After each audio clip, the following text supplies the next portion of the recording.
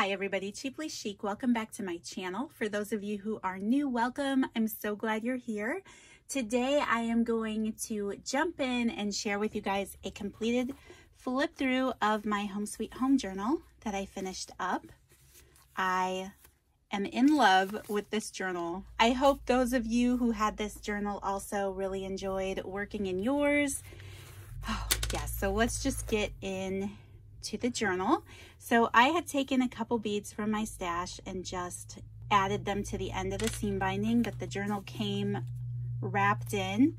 I also used that pin out of the kit, added some beads from my stash, and that's really all I did. To the front of it, added my little beaded bookmark here, and then this little bottle cap and sticker I had included in the collection as well, and I ended up punching a piece of the wallpaper that was in the kit, and I was going to add it to the front of the book, but then I decided to make a little flag out of it basically and just glue it onto a piece of ribbon and pin it onto my journal, and I just love that. I think it's so cute. So this was my first process video spread where I just started, building some pages in the journal. I created some tags on a video here. I haven't edited that one yet, but I know that I did create some of those things. So this was a decoupage napkin out of the collection, and then I just collaged some things on there. One of the cards that I had in my stash, it was a plain card. I made it into a journaling card. So I just added a coffee stained glassine bag here. I stitched it. I actually cut it, stitched it, and glued it in. Made a little tuck spot. Added one of the collage tags that I made, and then just added the tag out of the collection. Tied a few of the fibers at the top there. And then this is just some ephemera that I had in my stash, so I clipped that in there, added a little bit of ribbon, collaged a piece of the napkin from the kit, and then this is one of the bags. Again, I just cut it down, which I'm fairly certain is in a video too, so I just machine stitched a couple of these bags. This was the top portion of a glassine bag, and I just added them together and made like a little double tuck. This was a tag out of the collection, and I just decoupaged that cauliflower on there. And here I just added one of the punches in the collection and put a sticker on there. This one I had stamped. This is a piece of manila file folder, and I just cut it into a journaling tag. This book page that was in the journal here, I just stitched some of that leaf trim that we pick up at Hobby Lobby. I think that's super cute. This label I just left alone that was in the book. I can write on it if I want to. Here I made a little tuck spot out of the dictionary page that was in the kit, and I just added some scrap paper that I had laying around, and then just a piece of paper recipe card. Just clipped in the tag out of the collection.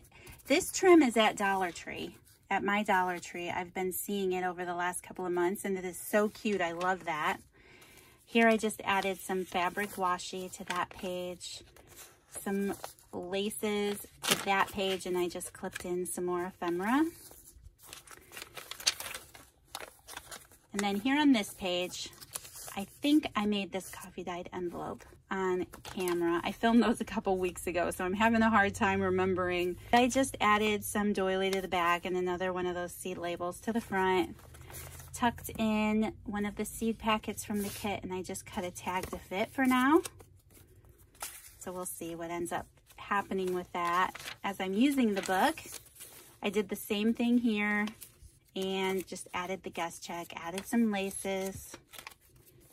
This page here, I used the paper from the collection, made a couple tuck spots and some more stamps that I had in my stash that I don't typically reach for at all, but they were just so much fun and went so well with this collection. They were fun to play with. Another playing card, I just added coffee dyed paper to the back. This page I did in the first video, just cut some book pages, made some tuck spots, added some recipe cards.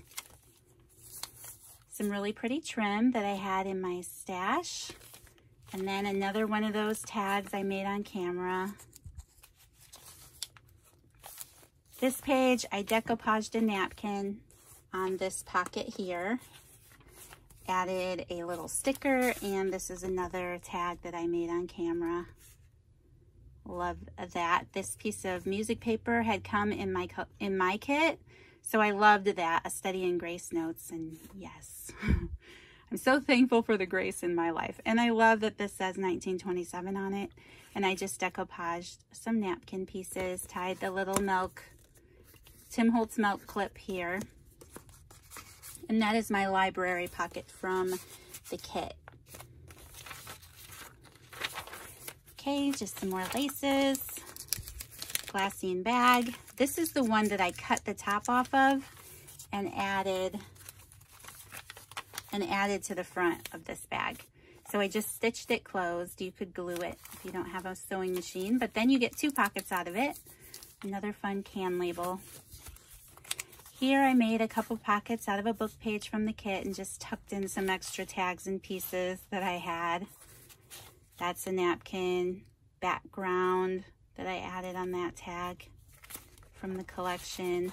This mason jar tag I just did a little decoupaging on too. And the last one of those. Seed label pocket. This was the book page, and in the video you saw that I tore mine a little bit, so I just added some masking tape to give it some protection there. Double pocket, just put some scrap paper in there. Another one of those tags I made out of a manila folder. This book page, I just added a glassine bag out of the kit. This was a piece of ephemera that I had. I just made a little tuck spot and added another one of my tags.